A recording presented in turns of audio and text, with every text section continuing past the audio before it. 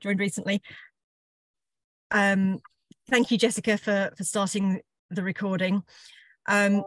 So this is the second in a series of what we started out calling webinars, but we changed the name to community discussions because we really wanted to get the point across that it's intended to be a discussion around business models for makerspaces and for distributed manufacturing. We've got two fantastic speakers today who I'm going to introduce you to in just a moment. But first of all, I just wanted to say a couple of things about the format. So this is one of the gig community calls. There is a bit of background noise from somewhere. I think it's stopped now, thanks. So this is one of the gig community calls. It is open to other people outside the network, but we're expecting a lot of the members are part of the gig network. The intention is to hold these monthly on the third Wednesday of each month going forwards, these conversations about business models. We started last month trying one format. We're in good maker fashion, we're prototyping and responding to changes as we go along. So this month we've asked our speakers not to prepare any presentations. We wanted it to be more just discussion format with questions, and we're really keen for everyone in the audience to join in, to share your own experiences and as well as to ask questions. So thank you all very much for joining. Our speakers today are Vaibhav Chhabra from Makers Asylum in India and John Gershenson from Kijenzi in Kenya. I'm going to ask each of you if you could just give, first of all, a sort of 2-minute overview of yourself and your organization. Vaibhav, over to you, please. Thank you very much once again for having me. I'm Vaibhav Chhabra. I'm a mechanical engineer. I've been passionate about carpentry and making things for many, many years, and started Makers Asylum almost 10 years back out of my old office. I was working for a startup at that time, making eye diagnostic devices. Around that time, there weren't any makerspaces or hackerspaces, at least in Mumbai or in India that I knew of. And we started Makers Asylum with the thought process of creating a community lab where we could share tools and make things that matter to us. Thank you. Thank you very much. And John, if I could ask you the same question, just a brief introduction to you and to Kijenzi, please. Sure.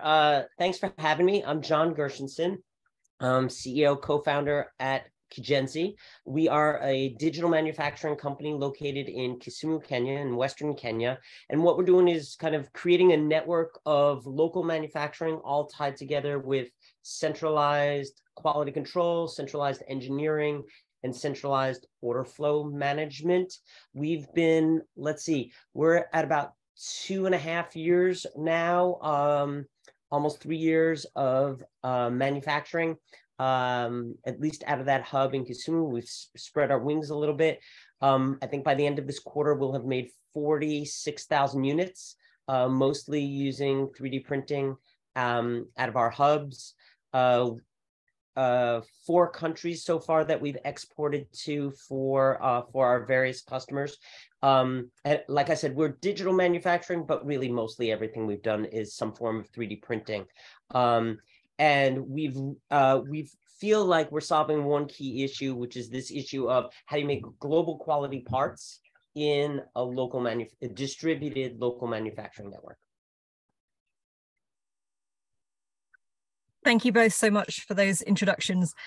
So the topic we're here to talk about today is about manufacturing networks. The examples that I know you've both worked on were during COVID, although I think there may be some work that you've done that was outside of the pandemic, and I'm keen to also explore its potential beyond use in a global pandemic.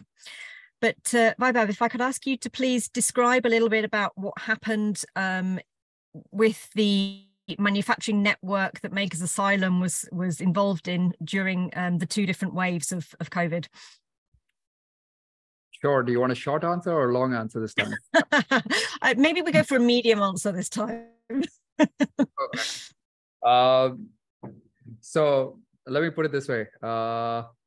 When the first wave of the pandemic hit, we were in Mumbai at that time. And Mumbai is like relatively Manhattan or Paris or any other big city. And it was super expensive to be there. And we had this ginormous space now where we had all our tools and programs, which are all getting canceled. So we didn't know what to do. So we were pretty scared. So the first thing that we did, which was our initial instinct, was pack our bags and move inside Makers Asylum. Because we were like, hey, at least we'll be around our tools. It's apocalypse time. So better to be around our tools to be able to keep building something or make most of our time and resources. And that's what happened. A bunch of us, Anul, me, Richa, a few others started to pack our bags. We were there for the first few days, trying to figure out what to do actually. And that's when we realized we were going through open source medical supplies and all other open source websites to see there is a huge chatter around face shields and PPEs. And we were like, how can we really contribute? Can we make them? So we immediately realized 3D printing is a super slow way of making it. So can we use laser cutters because we have access to laser cutters? So we started prototyping a few designs of our own to see how can we really make scalable stuff. We made some prototypes, started sharing it with virtually on social media, and a lot of doctors started reaching out to us. And they started asking us to come over and show it to them. So we were too scared in the initial bits to go to the hospital. So we started going to their houses at night to show it to them and getting feedback and understanding what are their real needs, what are the requirements, what do they really want. Very quickly, within a few days, we came up with a nice, versatile prototype and a product just in a day or so using laser cutting. And we showed it to the doctors and the doctors loved it. They wanted more. Now, all that we had to figure out was how to start making them. So we started asking for volunteers in the initial bits to come to Makers Asylum. And very quickly, we were able to get about 10, 15 people now starting to stay with us. And we immediately transformed Makers Asylum into a small little factory where we started making as many face shields as we can manually. But that was very limited. I mean, how much can just a bunch of makers really do? But the good thing was we'd figured out a material and we'd figured out a prototype or a product that was working in the hospitals because we went through multiple materials in the beginning. We tried acrylic, we tried wood. All of those are just not making sense for an ICU setting. But what really worked was foam board, interestingly, or sunboard, which is commonly available all across India, which happens to be an easy to get resource that we were able to figure out and happens to be laser cuttable and flexible and waterproof. So it does not allow microbacteria to live inside it.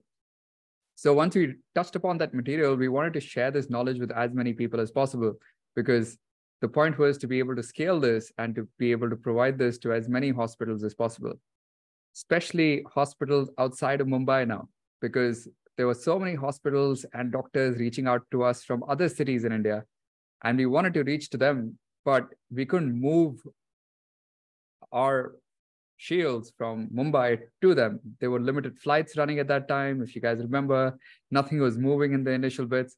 So how could we really scale and build face shields in other cities and other towns and other villages without actually moving them?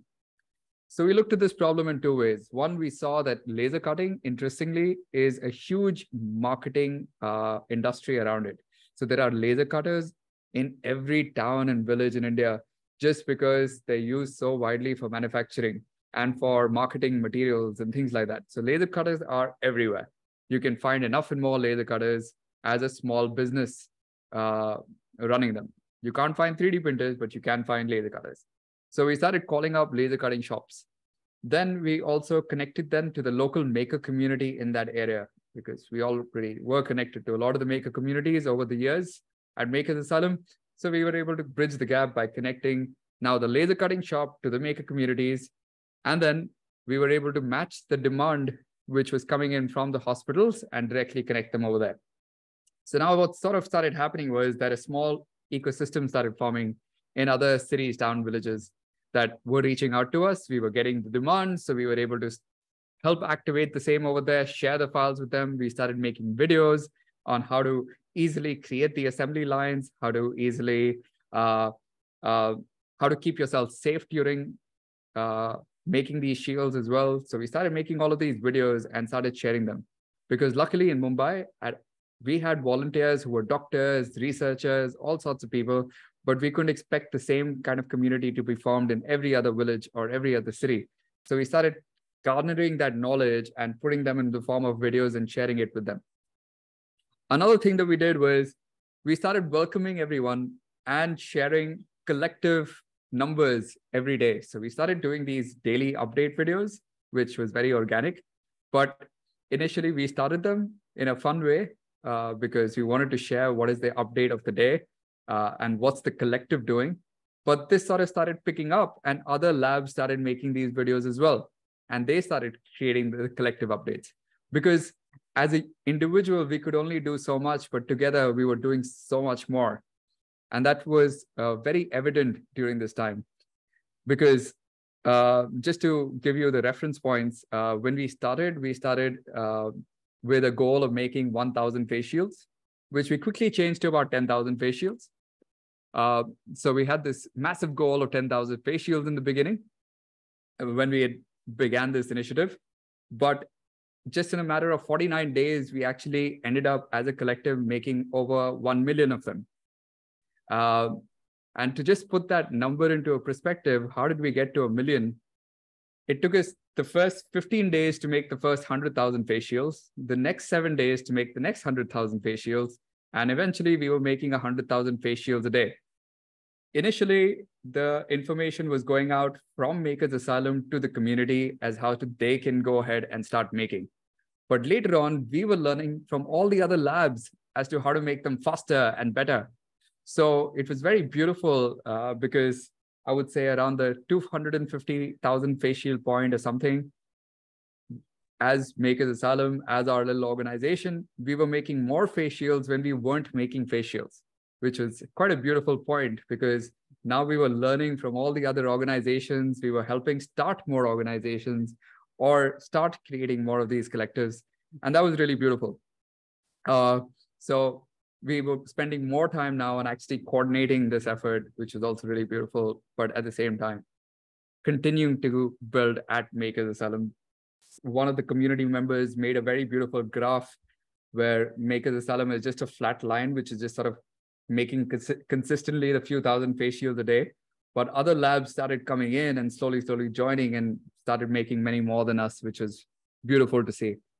One last thing that I think was very key to for us to go to scale was that we managed to reach out to all the hospitals.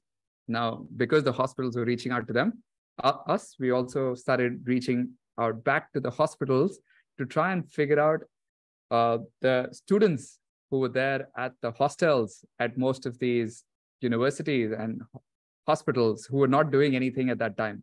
They were literally locked up inside their hostels and they didn't have anything to do. I'm talking about first year, second year students in the medical departments. They were in the hospitals. So what we started doing was once these laser cut face shields were ready, we were sending it directly to the hospital. And inside the institution, they had mostly in the hostels where they were able to assemble them and package them and give them to the hospitals right then and there. So this way, we were able to do two things. One, give some work to the doctors or the medical staff that was not being able to contribute at that time to start actually doing something because they really wanted to contribute. And secondly, we weren't collecting people inside the lab who weren't necessary. We were just moving that outside of the lab. So trying to create as much distribution as possible and collecting as many less people in one place as possible at this time. So that's pretty much how we managed to make 1 million shields in 49 days in the first wave of the pandemic.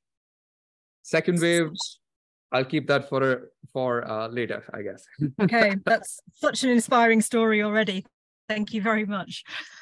John, if I could come to you and ask you to tell us a bit about how Kigenzi got involved in making PPE and what that looked like.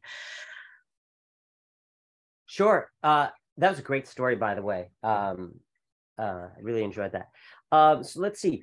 For us, it seemed like what we noticed was across WhatsApp, as the pandemic hit, people were quickly starting to organize across the manufacturing WhatsApps, as well as some of the kind of local ones for Western Kenya, where we were located. What we quickly realized was that PPE and other equipment was coming into Nairobi, but it really was not getting out of the city. So one of the things that we realized was like, what happens if if there's not enough, it's going to stay in Nairobi. What happens to the rest of the country? We kind of looked around and realized that like we had more agile manufacturing capability than really anybody else, just thanks to having 3D printers and a network of other people that could help us. So we probably would be called upon. We had assumed we'd be called upon, whether by the government or some other organizations, to step in. So we figured we better get ready for it. So what we took was the turn that if we're going to make something, we've got to make sure that everything has regulatory approval before we do it. So we went out, we sought WHO approved designs for face shields that could be 3D printed. Luckily, they came up with that relatively quickly. We test printed those. It looked like we were going to be able to make them really well within our own facilities.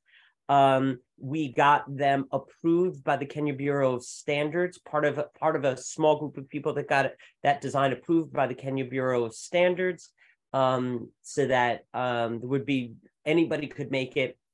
And we would have approval. We went and developed a clean room. Back then, obviously, information was changing quickly at the time. Back then, there was still a belief that if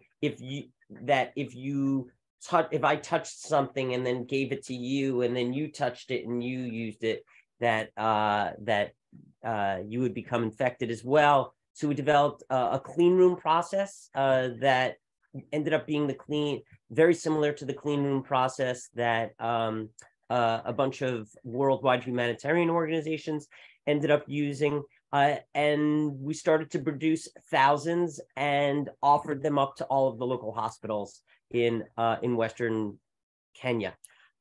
We realized that the volume was starting to spike up really quickly. Clearly, it didn't make sense to continue to 3D print them. 3D printing is not, much like laser cutting for the most part, is not an awesome, high volume, high quality manufacturing process. Yes, it can be distributed really well. That doesn't mean it always should be. And so we sought out an injection molding company. We helped them design a mold around the WHO design so that they could then start producing it for really just like pennies on the dollar, as we say. So just they were able to produce it really at actually I can give you pretty close numbers. So that's so they were able to produce it for about 4% of the cost of the true cost of 3D printing it using injection molding. So therefore, that would allow all the growth that you needed. It would conserve resources in case something really bad did actually happen. So we worked with them, and then obviously we had the contacts who to flow through because we were already doing healthcare work. And then we worked with somebody to make the shield part of the face shield. So the injection molder was making the part that goes around the head, and then we had another one that was doing shields. Boy, finding somebody that could meet our exact design and the specs that we needed, that we learned a lot there about how to grow our network in trying to find somebody that could do what we wanted in the volumes we needed. So with respect to face shields, that's kind of how we ended up stepping in. So we built a very fast network. It was a small network. It was really only 3 other manufacturing companies plus us. We were doing assembly kits, making sure everything was clean and sending it out to the hospitals. By the end, we were doing 0 component manufacturing. I think kind of learning the exact same lesson that you heard before from Asylum, which is, somebody needs to be in charge of the asylum, I guess. So that's what we did. A couple other things happened along the line. So first, we got approached by a lot of people who were like, "Oh, we've got a great design for a ventilator. We've got a great design for a 2-to-1 device for ventilators, etc. Can you manufacture it? Can you prototype it?" And I will tell you, we declined a ton of work at this time. So we kind of stuck to our guns, which is, I think the way my co-founder puts it is there are huge multinational companies that have been manufacturing these devices for decades, and they still have quality problems in order to get out the door. How could, the risk of a local manufacturer not meeting a quality standard, it going out to a hospital, something happening, was just too much of a risk for us to take.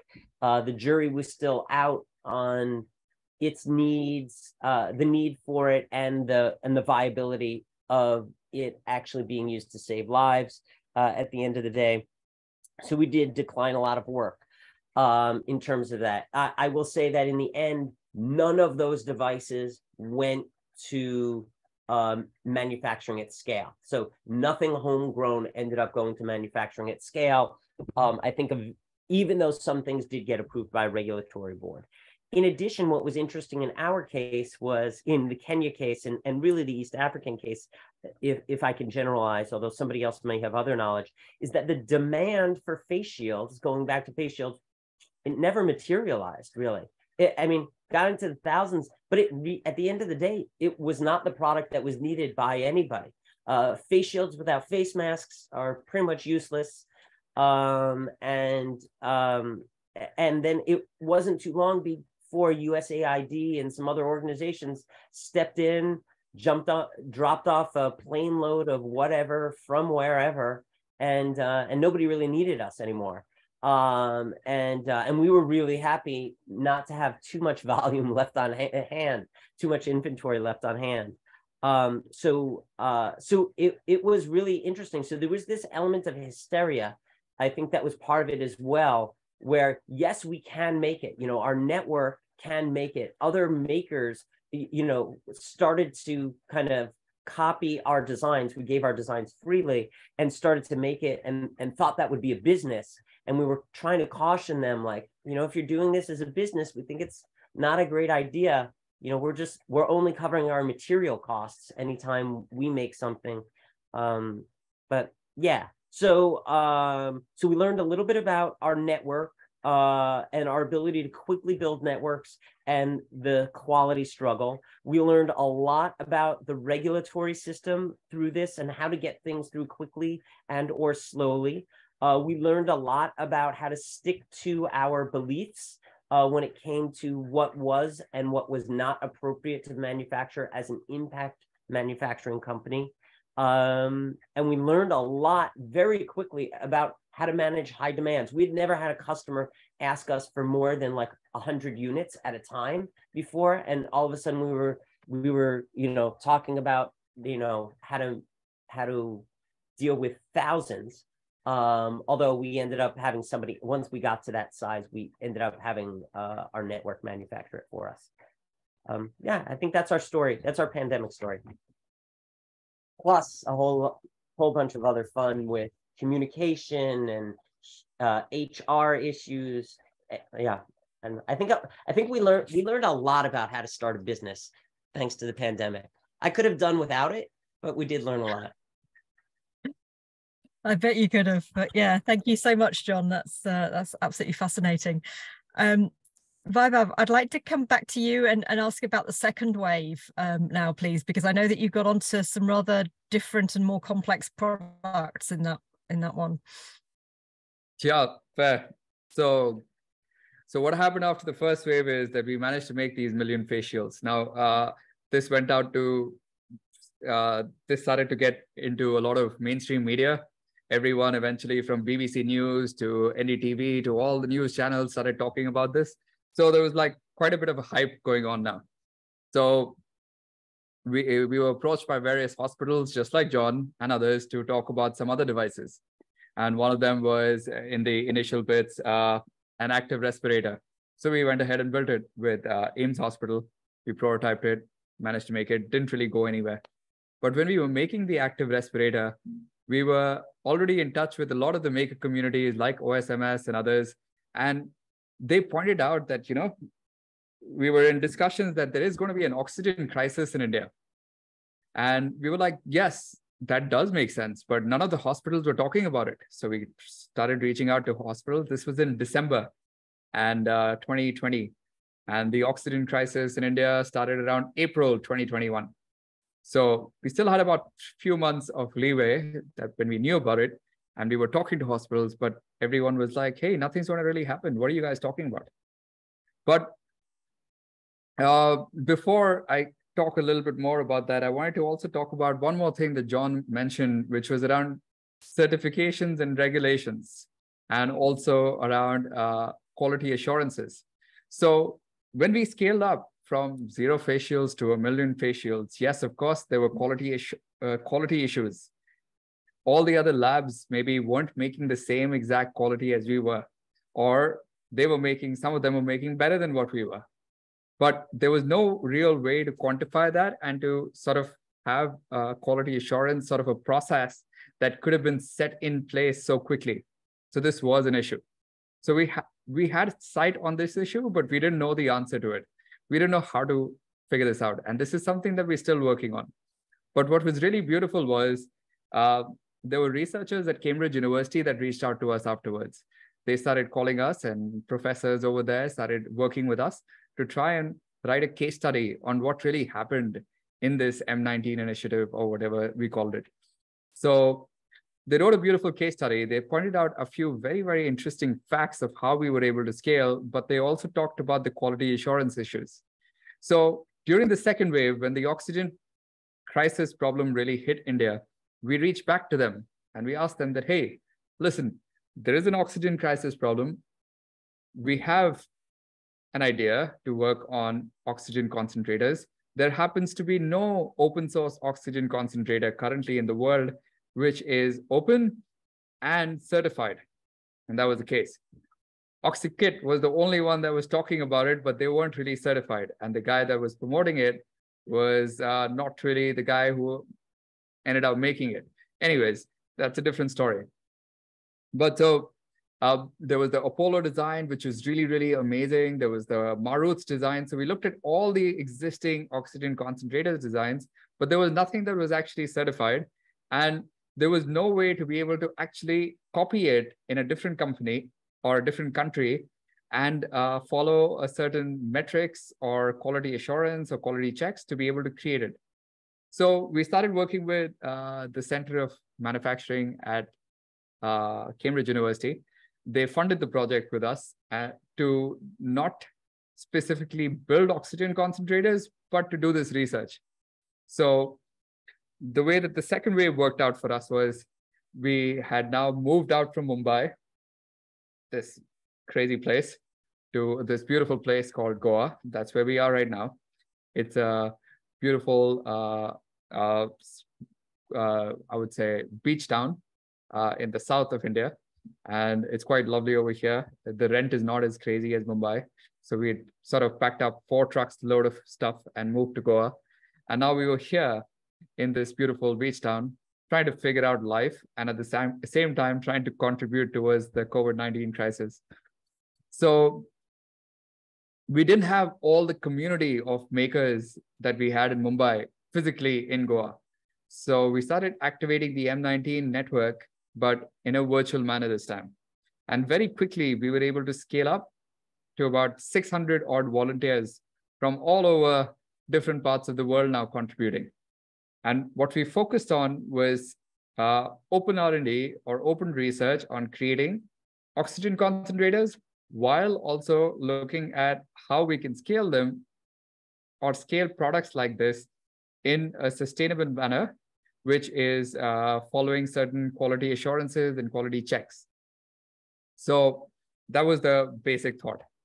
We managed the first part. We managed to build oxygen concentrators within the first 3 weeks. We managed to make them completely open source. We managed to also certify them. But the second part of the question, which is how to scale them in an open manner and yet following quality assurance and quality checks, is something that we don't completely have an answer to.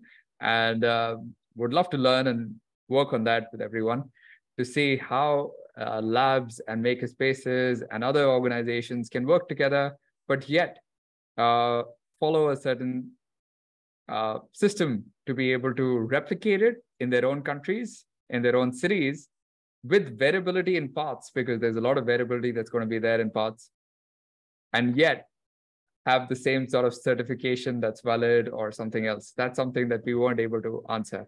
But the first part, yes, we managed to make oxygen concentrators, get them certified, have over 7 organizations actually go into manufacturing with our designs that we know of. And I don't know how many more were able to take the designs and do their own thing on top of, but this is something that we knew of. The other thing that we were able to do in the second wave was we realized that a lot of oxygen concentrators were now imported into India. And this is a common thing for a third world country like India, that when there is a crisis, we go ahead and we buy a lot of units from outside, from China or from America or wherever. And a lot of donations also end up coming to India. So there were over 300,000 oxygen concentrators that were flown in overnight. Now India had so many oxygen concentrators. But what really started happening on ground was that a lot of them were not working. Interestingly, almost about 5 to 7% of them had failures like simple breakage in shipment or zeolite malfunction because of the high humidity, which they weren't really made for, or simple electronics problems like wires coming off and things like that. But the issue was that nobody in the ecosystem or otherwise in India knew how to repair them because nobody had seen an oxygen concentrator before. So again, hospitals started reaching out to us very organically to say that, hey, we got all of this shipment of oxygen concentrators, but so many of them are not working. Can you help us fix them? We said, yeah, why not? We can totally have a look at them. So we started hosting these repair camps. And we got some grants from the European Union at that time and a few other organizations to start hosting these virtual and physical repair camps to take all this knowledge of the community and put it towards repair and reuse of oxygen concentrators now. We managed to repair quite a few of them. But more importantly, we were able to write down reports and also manuals on how other people can start repairing them, which were nicely circulated, and more organizations were able to take that. Eventually, we did face a regulatory issue over there as well, because technically, when you open something, you take on the liability of it working now, which was another crazy thing, which is something that we weren't aware of and we realized. And now we're trying to work on that as well. We tried to work with the EU to see how we can work around this issue.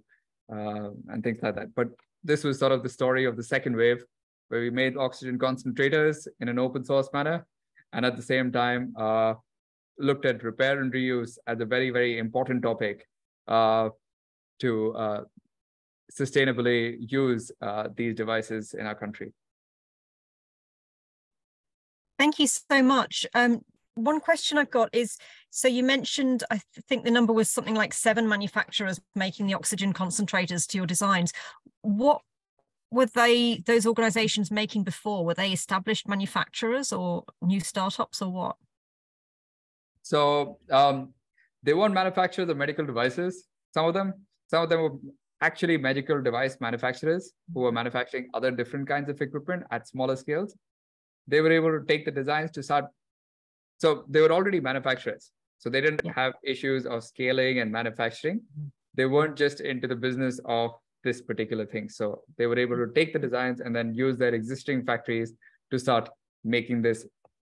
Yes. Great. So they already had, presumably, if they were medical equipment manufacturers, medical grade quality processes in place, for example. Two of them were. Yes. Two of them were. Okay. Okay. And did you see any difference in the quality between those ones and the ones that weren't already making medical devices? Yes, for sure. The ones that weren't making medical devices, they were definitely using much more. So, well, the ones that were medical manufacturers who had some experience per se, they went with the right regulatory approvals. First of all, they went with the testing. So while we got our own test done, but we got our test done with the output and the input and what's the overall machine doing. We didn't go into the proper ISO standards and what do you really need to do to be able to get it on top of a patient. That's a different level of certification that we did not involve ourselves into as an organization, nor did we afford to get ourselves involved into that. But these manufacturers were able to modify and take the designs further to the regulatory approvals by the Indian organization called Sera. So now there was a certain point till when we got the updates from them. And after that, we did not get any more updates from them once they got into all the regulatory approvals, because now they were like going into this, the regime where they can't share anything further. So that's them. In terms of the other organizations, one of them was a 3D printing manufacturing company called Fractal that took our designs in the beginning and also contributed towards making them and then started manufacturing them. So their designs, of course, were more, I would say, still in the smaller scales that we're talking about. But they were able to take that and then try and make more prototypes, and then they were trying to look for funding. But before it got to the point where the need of oxygen concentrators, I think there was rather a spike in the demand over here as well, just like the face shields. There was a very immediate need, but afterwards there wasn't a very long-lasting need of oxygen concentrators. So the supply and demand, again, the global supply chain eventually kicked in, and then you were already getting a lot of these imported oxygen concentrators into India. So I think what really happened was, once again, there was a very important peak, and then there was a slowdown in terms of the demand. So the organizations which went into manufacturing, I don't think they managed to sell a lot of units or take that in forward. But there was a definite demand, at least what we saw, which was for repair and reuse. And that's what we were trying to then facilitate through the other labs and through the other small manufacturers as well, to try and assist them and help them to try assist local hospitals to go ahead and repair and reuse some of the ones that were coming from outside of India. That's, I think, where our work lied. That makes sense. Thank you. And I have lots more questions myself, but I also want to open the floor for other people to ask questions. I'm going to start with one that's been posted in the chat, and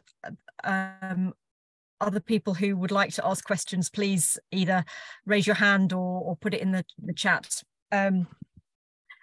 So one that I think actually follows on really nicely from what you were just saying, Vaibhav, is about how do you balance between making business with your products and sharing with other makerspaces, especially at the time of crises. So that's a question from Martin Lowe. So this was actually something that we, I think, did interestingly well in the beginning, thanks to Richa, rather, is that we put a price tag on the face shield. So in the case of the face shield, we simply put a price tag on the face shield right at the beginning. So what we figured out was that once we made the face shield, we were quickly able to figure out what is it that it takes as a cost to make them using the materials, including, let's say, the laser cutting time, and then put down, let's say, about 25% or so for the lab itself. So we came up with a price of around 50 rupees INR. That's approximately 60 US cents, approximately the cost of one face shield. So we put it somewhere over there at that would be the price of a shield according to us, leaving behind enough money for the lab that's making it to also sustain or be able to get something for the runnings of the lab, because the lab's obviously going to face some expenses. So when we shared the designs, we also shared and we went ahead and got OSHA certification and all of that stuff, the license number, and we shared that, okay, this is what we recommend is the price tag of the face shield. And most of the people in the community adhered to that. This was really key and important because what we saw at other places sometimes was that people were donating them and taking donations, but did not have a direct relation to the number of shields that were being given out. This price tag allowed with one transparency in the entire system, because if people were donating money, then that would equate to an X amount of face shields that were being given out to a hospital. Or if the hospital directly wanted to buy the face shield from the lab, that was also okay, because now there was a direct amount that the hospital could pay and take the face shields as well. So plus people, philanthropists could also buy and then give it from the lab. So this sort of made transparency in the entire equation. We did not obviously benefit from other people using our designs in terms of providing that. But at that time, we weren't actually looking for it either. What we wanted to do was be able to contribute for this cause, and at the same time to be able to support the frontline workers. And at the same time, how we as an organization benefit was, I think, in the overall larger story is one. And I would say the other thing would be in the knowledge share, because initially as Makers Asylum, we were sharing the knowledge one way. And this is with all open source projects, I think, as far as I've seen, because every time you create an open source project, yes, there is an initial bit where you're always giving, and sharing your knowledge. But there comes a very beautiful inflection point in the graph over there as well, where other organizations that have been taking this design from you start contributing back or are able to improve the design faster and better than you are. And the community is able to help out. This is when you start seeing the benefits of open source. By now, it's not about you just giving and sharing. It's about you also learning from other people towards how to improve and better your processes, save cost, other things. So you start reaping the benefits of that too. And that's exactly what happened with us as well. While we were sharing initially, we were able to reduce our cost of manufacturing as well to more than threefold, I would say, by just learning from the other communities about, for example, like John mentioned over here as well, some folks went into injection molding or other processes. We were able to learn from them too. They were sharing back with us all the practices, while other people were trying to find ways to reduce the cost of the PET sheets that were going in front. And we were able to buy things together. So we were able to collectively work together to bring those costs down. And so it wasn't just a one-way street of knowledge exchange. It was actually a two-way street where we were also learning from them how to reduce costs. So all in all, yes, we didn't benefit from sharing our designs, but we did benefit from the knowledge that came back to us in the same form, which allowed us to maybe make extra revenues at that time or be able to support and all of those things. So yes. Great, thank you. And John, may I ask the same question to you? I know you've put some comments in the chat about it, but I don't know if there's anything you'd like to just summarize for that. Can you ask the question one more time? Sorry, Anna. Sorry. So the question is a question from Martin about how you balance between making business with your products and sharing with other makerspaces or sharing with others in the network, especially at the time of crisis. Yeah, so that was a little interesting. We learned a lot about who some of these other manufacturers might be during this process. So for us, the answer was it was just our duty to do it. Like, we had the capability, there was a need, nobody else really had the capability at scale, so we had to do it. We were in a very fortunate position that we had some financial backing. And to tell you the truth, it's not like it was a pandemic. It's not like there was going to be other business, right? Like manufacturing came to a halt at that time if it wasn't pandemic related. So it was a phenomenal learning experience for us, and we quickly undertook it as that. Like, you know, how can we make sure everything that goes out the door is first-rate quality, but in addition, at the same time, like, it's a great opportunity to meet new customers. It's a great opportunity to challenge your manufacturing at scale. Great opportunity to expand our network and meet other people.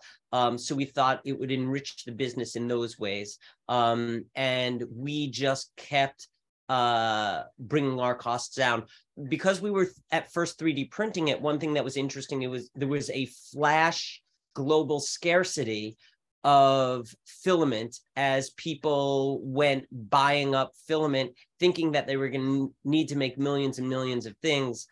So much like with face shields and much like with vaccinations, there was definitely hoarding going on by people in wealthier nations. And so that was a bit of a panic. And we quickly secured all the filament. We joined into the panic buying and quickly stored up all the filament we possibly could, and actually ended up selling filament to other people who needed it at the time. As we expected, it would be difficult to get things into Kenya in general, and specifically filament. We were lucky to have some great contacts there. So we viewed it more as a learning experience. But then we started looking at some other people around who were kind of, I don't know, maybe not taking the approved designs that were out there, maybe using other designs that they found on the internet. They were making them with using OK process and no quality control, and starting to sell them. So we really used it as a way to kind of, we would get some of their products back through their customers, and we would be like, yeah, so this is probably a lower quality manufacturer that we wouldn't trust in our network. So we actually, or wow, this is a fantastic manufacturer that we definitely would trust. So we really used it as a way to identify like who was doing what and what their processes were. And then just kind of going back to, I think something that was said earlier, in terms of how do you keep track of the quality across the network and those sorts of things? For us, that we really think that is the key problem for localized manufacturing and distributed manufacturing. If it can't be done with quality, it just takes a few local manufacturers to basically shut down that opportunity and right for everybody else. Like a couple bad quality apples gets rid of the whole bunch. So we are very scared, I think that is the appropriate word, of a couple, of anybody putting out bad product. And I will say it's not about like, we're about to be ISO certified, right? So that's coming up for us as a manufacturing facility, and we are already KEBS approved as a manufacturing. That's the Kenya Bureau of Standards. And with all of those, it's not actually about the product that goes out the door. It's about the process that you use in order to get products out the door. And if you have a repeatable process, so quality is not, is this unit good or bad? It is every single unit exactly the same?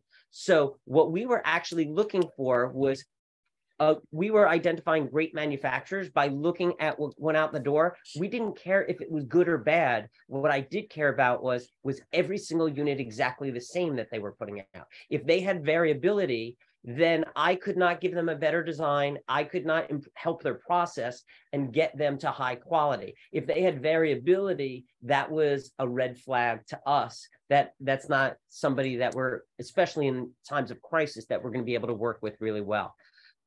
Especially when we started doing products that are components of a whole, where we started doing a lot of the assembly. If you get one bad component, it ruins everybody else's components there. So that was kind of a big thing. So it's data. It's having a process that you repeat for better or worse, taking data from it and then reporting that data transparently. Companies that were doing that became our friends very quickly. I don't know if I answered your question, but I said what I wanted to say. That's super interesting. Perhaps we can hear from Martin. Does that answer your question? Hi, Martin.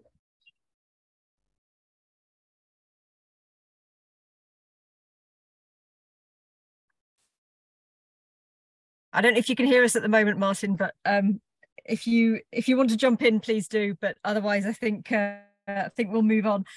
So I mean, there's lots of different directions that I think we could take this conversation in. But one of the things that I'm interested in is, like, is this kind of approach just applicable in a pandemic, or, you know, what is the potential for creating these local manufacturing networks with makerspaces and dedicated manufacturers in to produce more stuff outside of a pandemic, just for every day?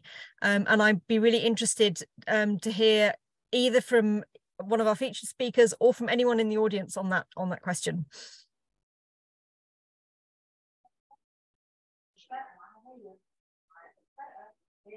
So Anna, I'd prefer to go around the room on that one first. I really want to hear what everybody else has to say on that. I'm taking notes. I can say some small things to that. We had been a hub from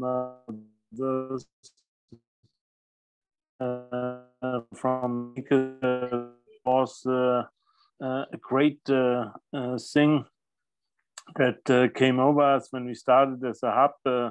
We sort of produced some face shields. We had actually no time to produce any face shields because the community, the makers out there, made so many face shields that we had to spread out to the doctors and hospitals. That was a full-time job after that. So we had makers in the town that brought in every week about 300 to 400 headbands, what they had printed on their own 3D printers. And we had to organize with the university together the face shields for all these headbands and spread it out. And when then the infection, I'm happy to step out because basically all our makers just gave us the headbands for free, and we spread it out, these things, for free.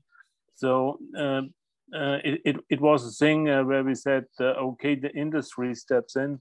That's great. We can do what we wanted to do originally, just to play around as makers and have a little bit of free time. But that did not work out so fast because hospitals, doctors, and others asked us if we can produce some face masks. And we made some textile face masks, and we called up just some guild groups in the town and some sewing groups and all kind of textile groups that had been there already, and asked them if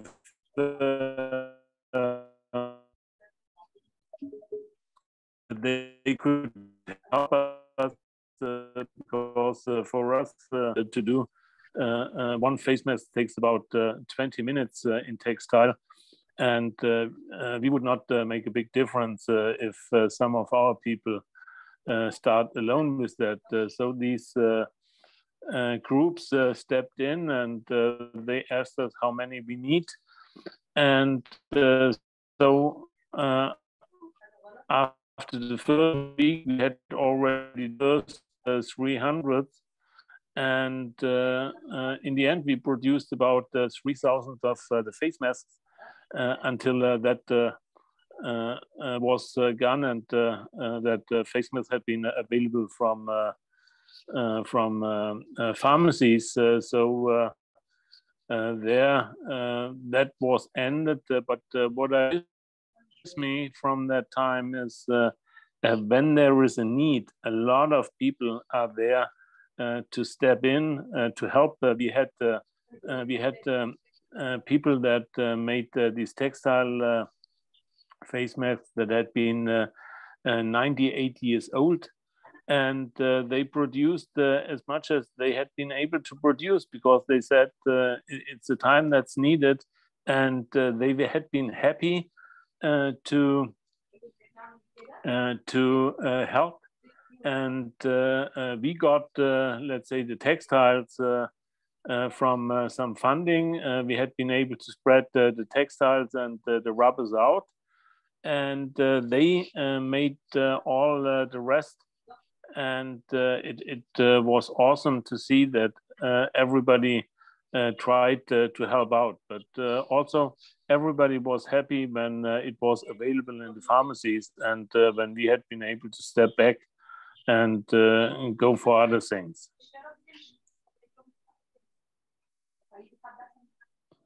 Great, thank you very much for sharing, Axel. And what do you think about the potential for this kind of approach of these local manufacturing networks to be used outside of the pandemic? Do you think it has applicability?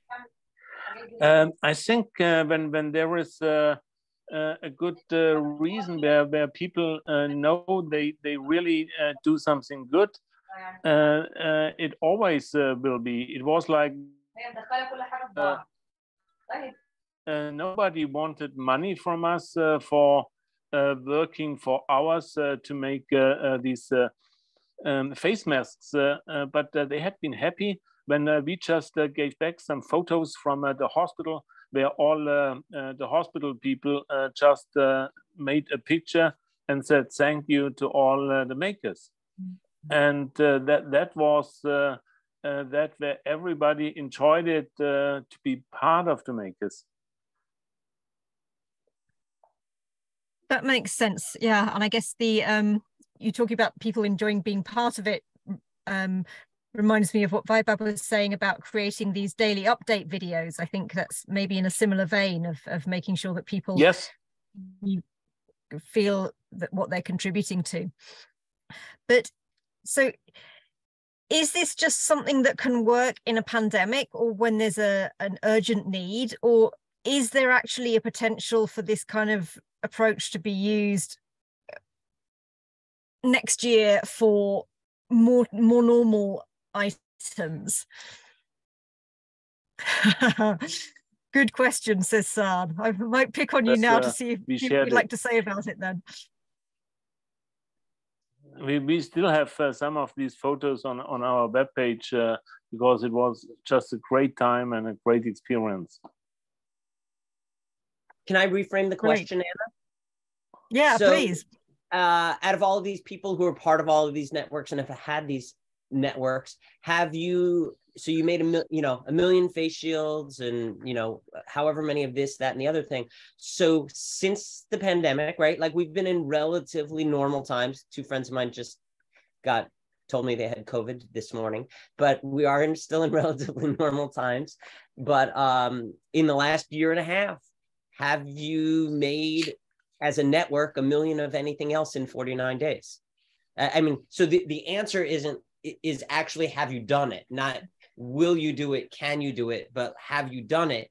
Is there a need for this? If there was a need for this, since it was up and running, the organization was there, the people were there, the facilities were there, etc. If there really was a need for it, and what it could produce, it would have produced something. So what has it produced? No, I don't think that was a need. It's kind of all these makers, they stopped making their own little projects and came together to help out for the big thing in the pandemic. But after that, everybody went back to his small little projects and was happy to have time for that. And I think there is no need to go on that road. Once in a while we make something, let's say for in Germany we have child's program where you can make something for a mouse tag, and when the mouse day is there, you can offer something, and kids from everywhere come in and want to go to a soldering party or whatever. And we made some things like that. And that was really great to see all these people coming in, even from towns like 100 kilometers away, because they said our kids have locked up your page and they have seen you are making that gamepad. They want to solder a gamepad, and so we have been sold out on these things. But the rest is just a thing where I think it's good. It's makers can just go for their own ideas and their own little projects. We are an open workshop, and that's what we normally do. We are not there to make a production. We are there to make our small little projects together. One guy helps the other guy, and everybody goes home and is happy. That's what we originally wanted.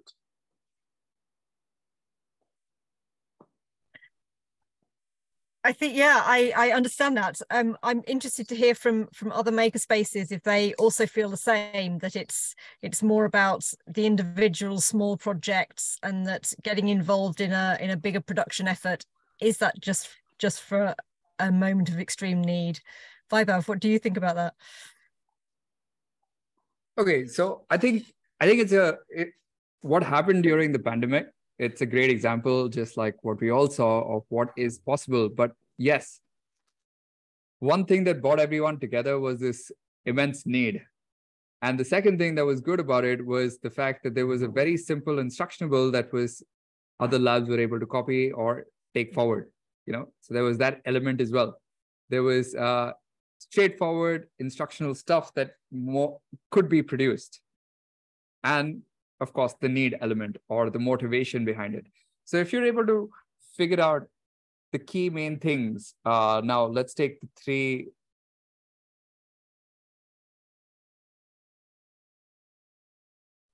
executable skills, and then a vast network of labs or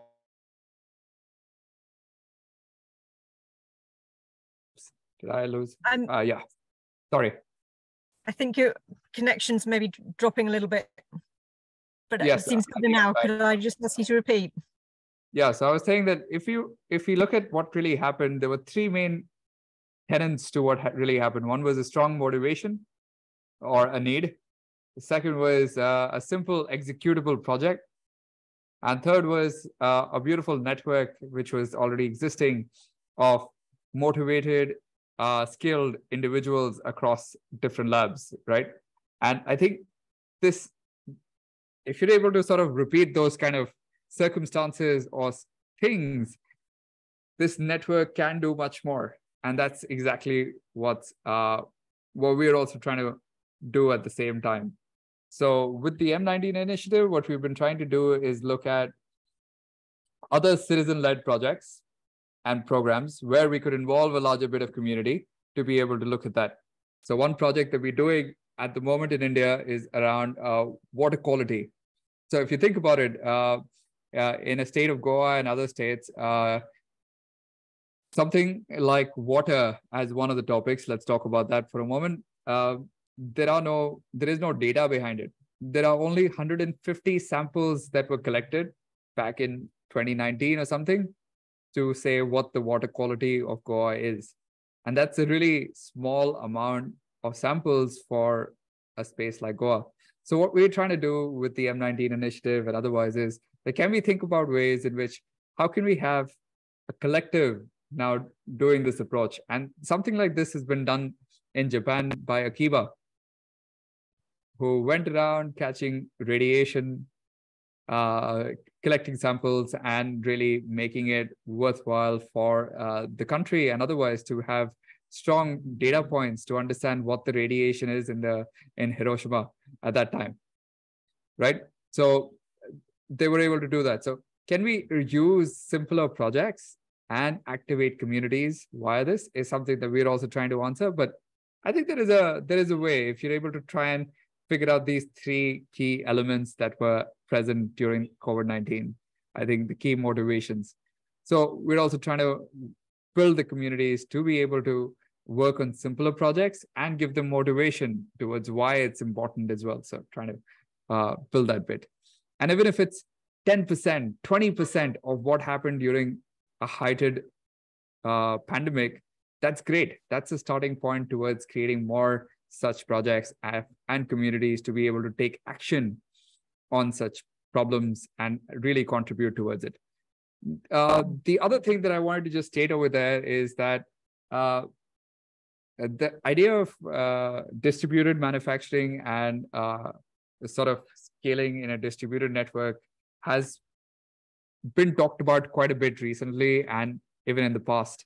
But I wanted to take one more example of something that's been happening very organically in Mumbai.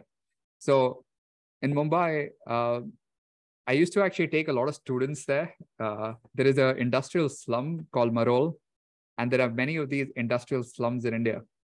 And what I mean by an industrial slum is it's packed with small little manufacturers in a very, very dense location.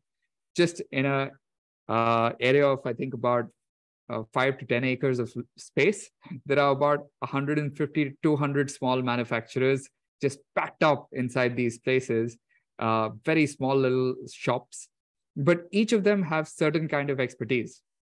So, for example, when I was working at iNetra, there was one guy that I used to go with who had lathe machining and CNC machining facilities.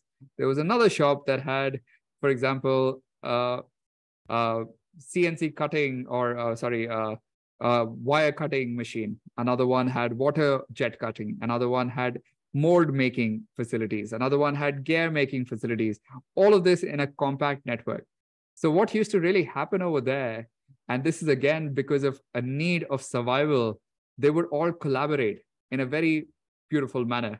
The projects would come from the industry, from the larger, bigger corporations to say that, hey, I need a machine for pharmaceuticals or whatever.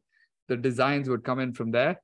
And all these small shops, the project would actually go from one shop to another shop to another shop to another shop and sort of float around in this beautiful, densely packed network of small manufacturers and keep on building before the final product, which is larger than any of them could individually do, would be done as a collective and then put back into the industry. And this has been happening very organically over the years in Mumbai. And it's beautiful to see that these folks don't have any tools or any conversations around distributed manufacturing. They don't know what distributed manufacturing means, but they've been doing this out of need. And it's a beautiful case study for that, rather, actually. And there's a lot to learn from them as to why these labs are collaborating. I think makerspaces today are at the same exact moment where we're also realizing that by individually, it's super hard for a makerspace to sustain. But collectively, when we were all working together, we were all sustaining much better together. So I think there is something that we can possibly draw parallels about and learn and see how collectively, if all makerspaces work, can we find ways of sustaining and growing together as well. So yeah, that's just two thoughts that I had. Thank you. I really love that you brought up that example of the industrial slum, as you called it, and the place that you're describing to me sounds quite similar to a place called Swami Magazine that I know from when I was based in Ghana, which is an informal sector manufacturing cluster with all kinds of experts. And just as you described it, very densely packed, different tools in each little workshop, different skills. And yeah, that there's a huge amount of collaboration. I definitely take your point that is an example of distributed manufacturing and shows the way it can be done. I wanted to just pick up on a question that Eric has asked in the chat. Eric, are you able to unmute and ask it yourself, or shall I read it out? Yeah, no, thank you. This is fascinating. Thank you very much for being so open. It's incredible what you all have done. And yeah, my question is just how do we sort of open that up to the global markets if that's something indeed that local makers and creators and groups want to do, right? If they want to keep it local and domestic, that's wonderful. But you know, people like myself and some of our partners, it would be really amazing to collaborate on that. I'm just curious how we can make it possible. So, and if I can comment there, so I think picking up on your three key points, right? That the confluence of 3 points that you had. So I think the question is like, for what products out there, in what markets, is there the same confluence of those three elements, right? That's where it's going to work. Although I think I would add a fourth thing, which I think was the real key for the past success, is that there were desperate customers and a broken supply chain for these products that was preventing high quality, low cost, right? So from suppliers from entering the local markets, right? So great protectionism existed, not from the governments, but unfortunately, thanks to COVID-19, it created local protectionism that allowed local makers to potentially have a little bit more leeway in terms of quality or in terms of cost or in terms of delivery. So can it work without this fourth element? This fourth element is not going to really happen again unless you have a really local product that is so small that like nobody else in the world could possibly need that product because it has a very local need. So that I think that point should not be underestimated in terms of cost, quality, delivery issues and profitability issues as well. But I do think those products are out there, but somebody has to find the product market fit. It's not a manufacturing problem. I think we've proven that we can solve the manufacturing problem at some level. It's a product market fit problem in terms of that. My 2 cents. Yeah, I'd agree with a lot of that. And just to pick up on Eric's comment again, from what you put in the chat, I mean, you're talking about making, as an example, 50,000 cases for internet routers in India. And so it sounds like that's a manufacturing need that you have, but do you know, is there a gap in matching supply and demand? Is that one of the challenges? Like, do you know who you can go to make that kind of product? And is it possible that there are more people out there who want to have products made in a distributed way that don't actually know how to do that? I believe so. And Mike, I see that you're on the call as well. So if you want to jump in here or put your 2 cents in, by all means. But yeah, I believe the market is there. I think the demand certainly is there. There's more than 3 billion people that are not connected to the internet. And this is global north, south, everywhere. So it's a question of, how can we localize production, the design and manufacturing of the actual components, the boards, the PCBs, and such, but the casing as well, and how do you really have that customized to domestic hardware? So, like, if we know that certain routers are available that need to be tweaked with different firmware and software and services, that's fairly easy. But on the hardware front, yeah, sorry, I'm not answering this adequately, but yeah, it's a good question, but there are several organizations and people within the connectivity space and ed tech space that are tackling this question and hoping to find markets that can help produce these products.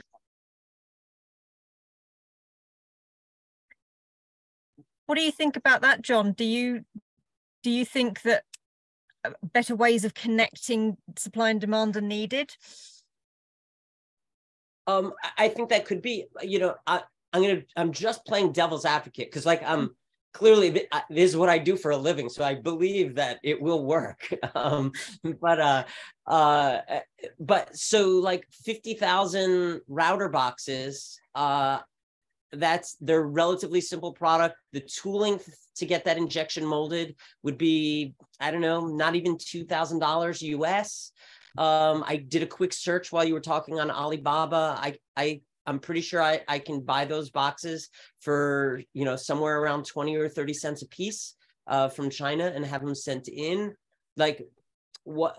So what's the supply need, right? Like it's supply and demand sort of thing. Like, what's the lack of supply for these router boxes? And I know you just threw that out as kind of a one simple example, but like why wouldn't I just go and get it made higher quality, lower cost somewhere else? I understand, and I truly, truly believe in localized manufacturing builds resiliency and all these other things, but it's got to be done in a profitable way where your customers actually want to buy your product.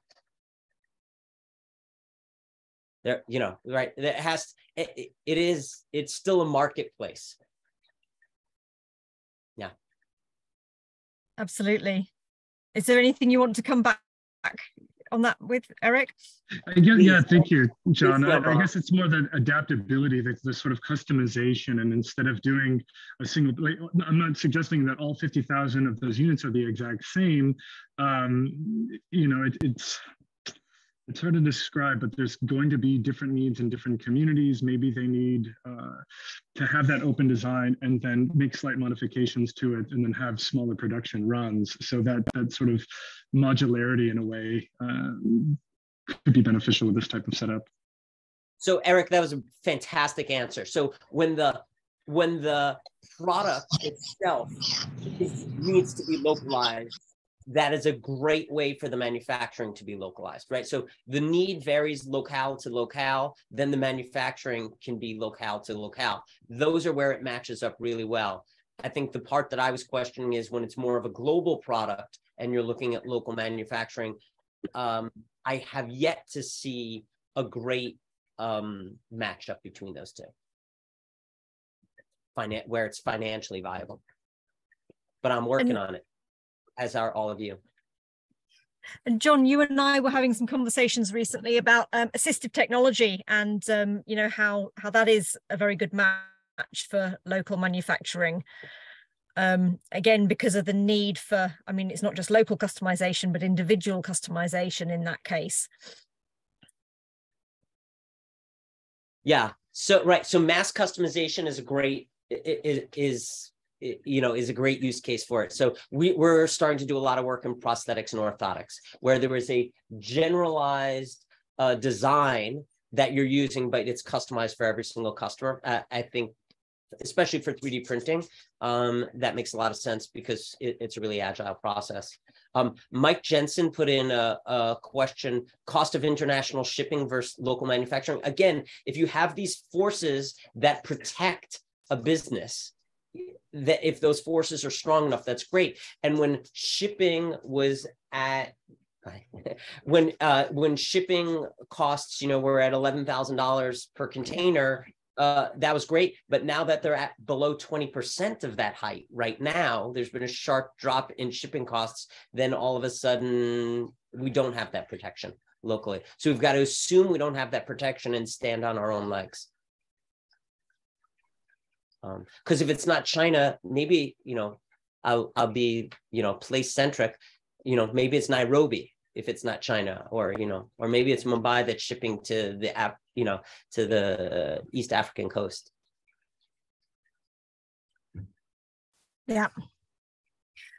We are going to have to wrap up in a few minutes. Are there any other questions that people want to pose, experiences to share, anything like that? Any other comments?